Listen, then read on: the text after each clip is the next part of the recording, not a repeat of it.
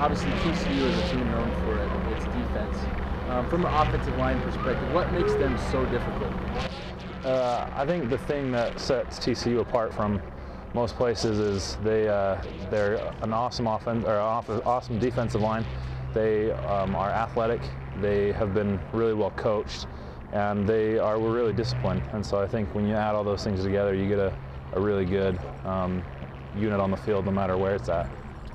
You want to talk a little bit about Jerry Hughes? He's kind of one of their guys that's really well known, and how, what plan you have to kind of stop him.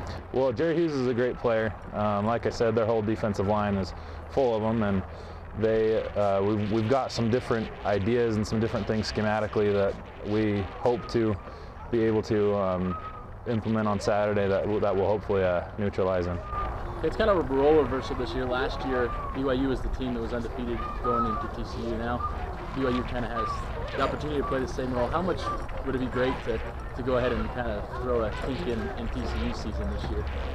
Well, I mean, we always want to win. That's always our #1 goal, and I think that we have an awesome opportunity on Saturday to really come out and showcase what we've put forth so far this season, and to really kind of come out and show what we've got. So I think the whole team's really excited about it. Is there any extra motivation involved in where they beat you last year to kind of return the favor? I'm sure there is for some guys. I think most of us are just kind of looking at it like, here's an opportunity to come out and play against an awesome team, and to hopefully come out on top. What challenges do you think the BYU offense brings to the TCU defense?